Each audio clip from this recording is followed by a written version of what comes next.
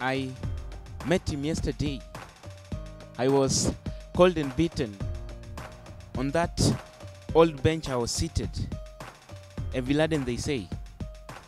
Sorrows had become part of me. Torments ran through me. I looked around, but everyone turned away. Till a warm hand lay on my shoulder, and I had this reassuring whisper, "Worry not, my child." It is then that life came rushing into me. I rose and looked back at that point. It was him with glory all over, smiles so sober. It was Jesus. And he told me to tell you this: embracing pain doesn't erase it. Embracing Jesus erases pain. Eternal peace he gives and forgives.